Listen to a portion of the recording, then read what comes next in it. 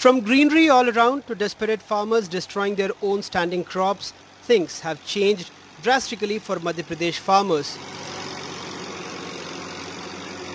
In a monsoon season marked by low rainfall and the driest ever August. 29 of MP's 53 districts, that over 50%, have faced a serious rain deficiency this monsoon.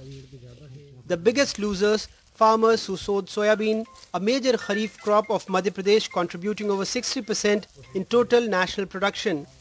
Farmers says it's not just deficient rainfall but long power cuts affecting tube well irrigation are also not helping.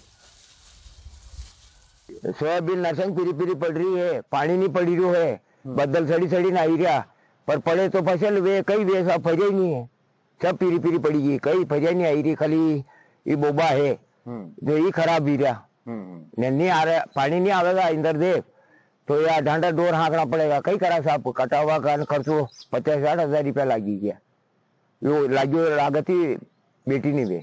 बहुत हो गया ना, अब इतना 2 quintal हमारा वो ऐसा वो खत्म हो गया था। हाँ। और कितनी जगह पर लगाया था? हमने 4 जगह लगाए थे। चारों जगह स्थिति है? हाँ, 4 जगह थे। Chief Minister Shivraj Singh Chauhan, who will lead the BJP into the high-profile state election in months, had held emergency meetings over the issue and has also sought divine intervention, offering prayers at famous Mahakaleshwar temple in Ujjain. अल्प वर्षा के कारण लगभग अगस्त माह पूरा सूखा गया है और इसलिए अब सूखे की स्थिति मध्य प्रदेश में पैदा हो रही है